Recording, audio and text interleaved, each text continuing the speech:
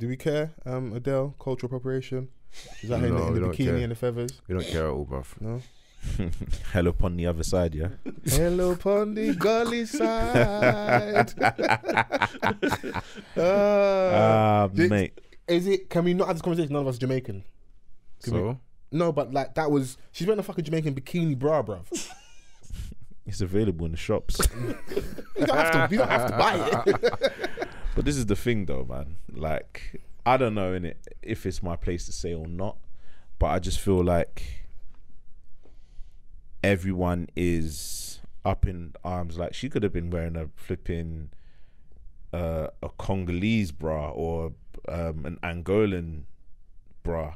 Yeah. So what, bruv? Do you know what I mean? Like, the fuck is Adele doing, bruv? Like, she did like. But she had a Jamaican bra on, some meaty feathers and Bantu knots. Like, when you add all that together, yeah, it's just a cocktail for like disaster, bruv. Like, recipe for disaster, sorry, bruv. It just looked off. When I saw it, I was like, shouts out to you, waist snatch. I see you, boo. Like, yeah, you lost the weight now. Shouts out to Skepta, he did his job in that. But like, yo, what's going on with the get up? Like, what's happening? I mean, here, it was a little bit confusing, but at the same time, it's like we see these things on a regular basis. Yeah, but I don't think it has to be. Okay, man, I don't know, because like I said, I'm if not she was from wearing a Nigerian flag bikini, what would you say? It'd be different. We don't have a carnival culture like that, innit? I think that's what it is. It's not like. Was she at carnival? No, but she was celebrating. She was dedicated Notting Hill. So it was like that's what the post was about, innit? So, and then when you put the get up on, and then when I speak to certain people, they're like, when you really check it, it's only because like Jamaica's probably the most prominent out of the islands. Carnival culture isn't even their thing. It's more small island thing, and that's not this. That's like it's actually a more small island thing. Oh yeah, I mean, like, if you know what carnival's about, you kind of, do you know what I'm saying? Like, and that just shows like the kind of ignorance, because like, okay, cool, I'm just gonna put on like, I'm just gonna drape myself on the Jamaican flag because it's carnival. Yeah, no, I saw the picture and I was like, seen. Yeah, I swear down. I was like, cool. Like the thing is, yeah. Took your shit, H. If Popcorn jumped out from the back screaming unruly in that, I would have lost it, bruv. Yeah, but it just maybe it's just a bit tone deaf, and it's just like, it's just another like example of like people not getting it. It's like, this is what, when I Google cultural appropriation, yeah, so the unacknowledged or inappropriate adoption of the customs, practices, ideas, etc. of one people or society by members of another, and typically more dominant people or society. So it's like when you see like the Kardashian Jenners with like braids, and then they're getting credit for like a new wave. When with black women's hair is such a political thing, like. So she's clearly shouting out carnival and all the cultures that are within it. Yeah. How's that inappropriate? It's not that she goes, right, look at my new hairstyle, guys, and this country I invented. She didn't do that, bro. Like, I feel like sometimes you can see when stuff is being appropriated and it's for a level of gain. Do you know what I mean? feel like she gets black because she's Adele, and because she's from. This is what I saw people saying. She's Adele. She's from Tottenham. She's from the end. She gets it, but no one even really fucking knows what her intention was. Like, we're speaking so confidently on her. We don't know. She could be a fucking scumbag like the rest of them. No, 100%. She easily could, and I'm not saying that it's not that at all, because it could easily be that. But over everything, it's like, if you just look at the context of it, the context kind of writes the picture for you. Do you know what I mean? It's like, she's from London, where carnival is held. Of course, she grew up in a community, or from a place where the community is prevalent. Like, it all just makes sense. But we've grown up a lot of people that are from our ends and like are from other ethnicities, religions, etc. And they're fucking wolves in sheep's clothing. Like, they're even worse because they're close to us. I know, but at least you get ignorance of like, you didn't grow up around us. Some of the people that grow up around us, they're even way worse, bro. Yeah, I'm not doing it. I'm just trying to count out the conversation a little bit. Like, that can't just be the defining reason, because then what then happens is people get too comfortable, get cocky. You're out with your brother and he gets drunk and he calls you an N-word. Now you got to snuff him. But he grew up around the man. Then it's cool. Nah, it's not cool, bro.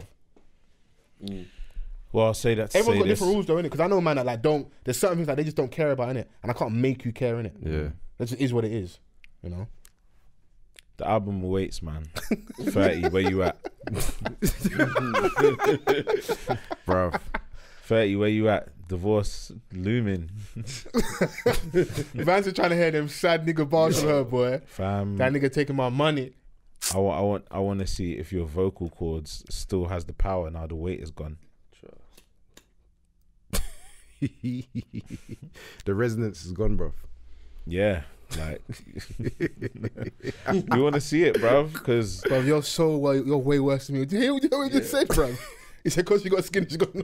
It's like, you know, comedians, you know the fact like Seth Rogen, all them man and Jonah Hill, they get skinny and that, and like the comedy's a bit meaty. You got to put the weight back on. Yeah, fam, the rebrand, like, because I always say, like, for Rick Ross, for example, I love fat, unhealthy Ross. I want to see no skinny, flipping high top Ross. Yeah, no, healthy Ross makes me uncomfortable.